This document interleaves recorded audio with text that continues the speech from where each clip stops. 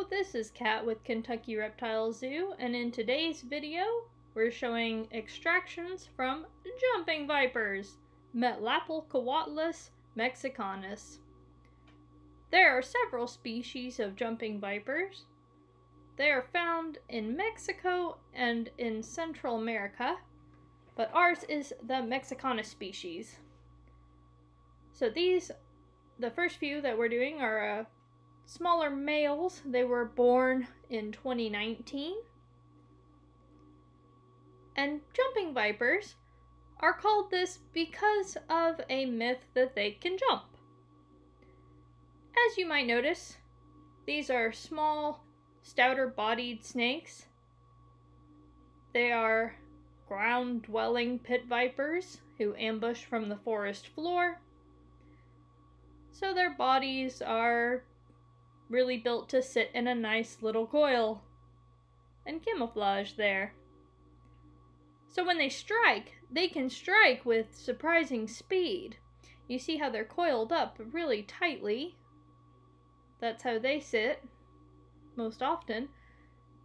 And then when Jim pins them, they react pretty quickly. That one reacted by winding its body up the pin stick. So when they're striking defensively from that posture, it can look a bit like a jump because they can strike farther than you would expect from their body size and shape.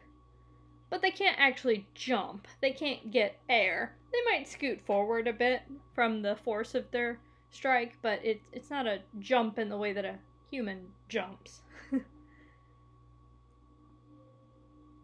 They can also strike outward from their coil in sort of a spring-like motion in which they strike their head out, but they fling their tail out too.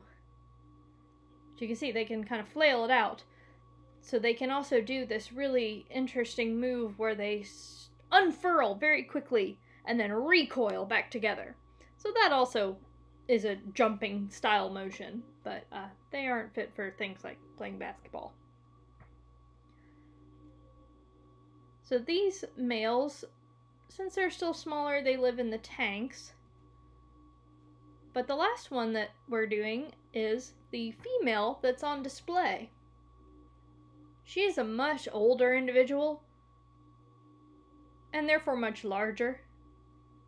Jim's going to get the decorations out of the way so that he can hook her through and she won't wrap her body on any of that.